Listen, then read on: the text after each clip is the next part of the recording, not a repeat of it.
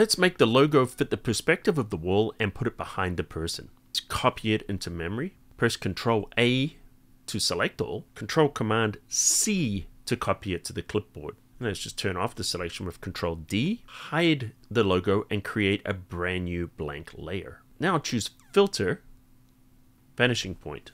With the Create Plane tool, click on the corner and then drag on each of the 4 corners following the perspective of the bricks.